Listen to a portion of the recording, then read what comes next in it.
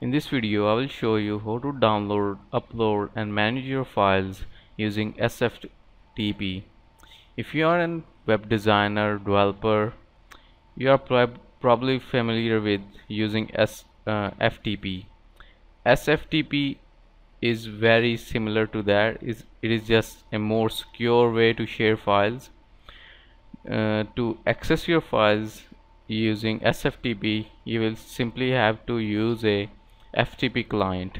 A very famous FTP client is FileZilla. You can go to Google and search for FileZilla. It's a very tiny little software. Download FileZilla client and install it to your computer, or you can use a more advanced software like Flash FXP, which has better speeds, but FileZilla is good enough for beginners and most basic tasks. In this video, I will be using Flash FXP. So let's start. Go to the start menu and open Flash FXP. Here is the interface of Flash FXP. If you are using FileZilla, it will look very similar to this one. Simply go to the connect option, quick connect.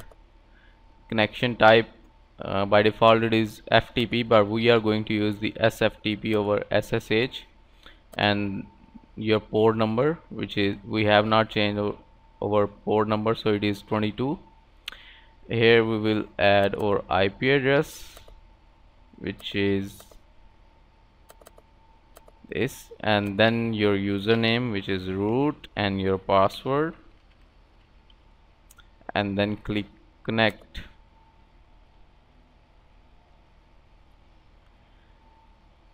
Click on accept and save.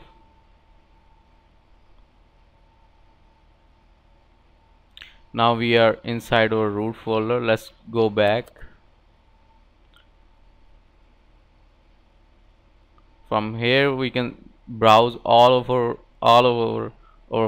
files on our Ubuntu server. If you can remember from our previous videos, all of our website files are located inside the war folder, and then the www folder, and then select your domain name, and then the public HTML folder.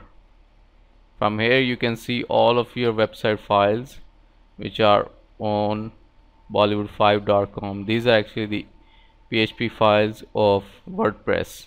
From here you can edit or upload, just like you use FTP on your managed server or managed web hosting. This is very similar to that. The only difference is that is FTP, which stands for secure FTP, and other things are all same. Just make sure you go to the correct directory where your website files are located. That's all for this tutorial. See you in the next video.